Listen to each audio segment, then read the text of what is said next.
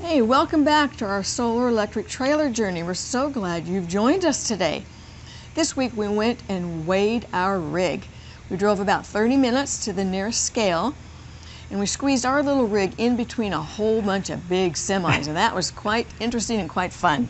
Yeah, it's been a long time since I felt like such a noob. So why did we go do that? Why weigh it? Well, for safety, for efficiency, and just honestly, plain curiosity also. Yeah, we've decided that for ourselves, and we certainly don't want to be a guide for others who may have similar vehicles like our Chevy Bolt EV, but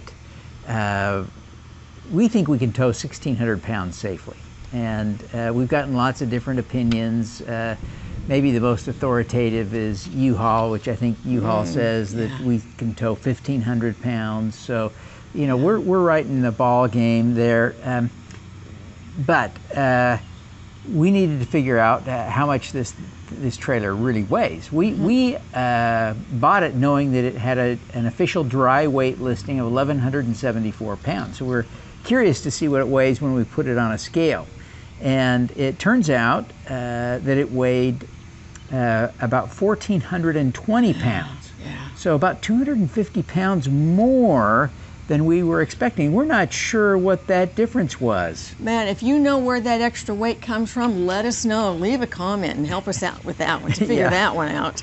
Yeah, that's kind of a curiosity. The only thing we think is in the trailer that might not have been counted in the dry weight calculation is a little refrigerator, but it's the little refrigerator probably doesn't weigh 50 pounds. Yeah. So we're not quite sure where the other 200 came from.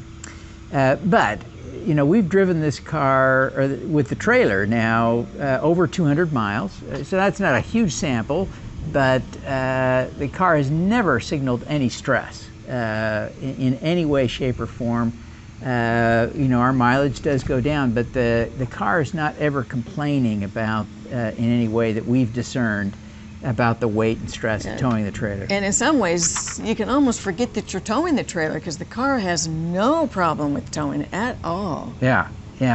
But given the weight is closer to 1,420 pounds rather than 1,175, it does mean that we have to be a little more careful about our packing and planning for sure. than we thought. We, to stay under our 1,600 pound threshold, we've got to be pretty frugal on what we pack. So we'll be very efficient, for sure. Yeah. We also learned how much of the weight of the trailer actually rests on the car. That was interesting. Yeah, one of the key things that people who tow think about is how much the tongue weight, how much is resting on typically the back bumper of the truck, in our case a little Chevy Bolt EV, right? But we weighed with and without the trailer, and the way the rigs are set up to weigh, we put the car on one scale and the trailer on a separate scale, and the car weighed 140 pounds more with the trailer than without the trailer. In other words, 140 pounds of the trailer was resting on the car. And so that's good to know. So weighing your rig is very simple, it's easy, and it's not expensive whatsoever. We paid $12.50 for the first weigh, and for the second weigh, it was just $3. And the folks working there at the weigh station were very kind and helpful, didn't make us feel like we didn't know what the heck we were doing, because we really didn't.